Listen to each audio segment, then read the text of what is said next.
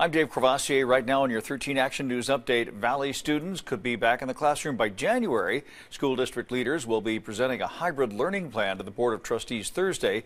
Plans include some students returning to the classroom as soon as January 4th and all returning by January 11th. Parents will still have the option to keep their child in full-time distance learning if they choose. A CCSD board meeting gets underway at 5 p.m. Thursday. CSN is helping people get back to work. A new career hub will be unveiled at the Charleston campus today.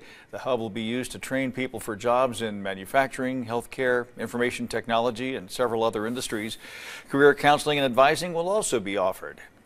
A new vaccine claims to be 90% effective in preventing the coronavirus. Now, Pfizer is just waiting on the FDA to approve it.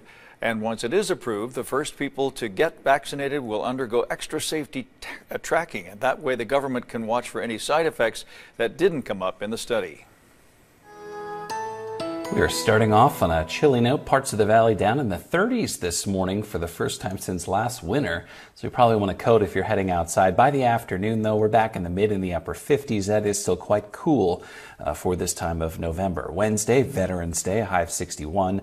Mid 60s Thursday through Friday, Saturday, and Sunday. Dave, a couple of breezes on Friday, a few more clouds, but all in all, pretty smooth sailing weather-wise this week.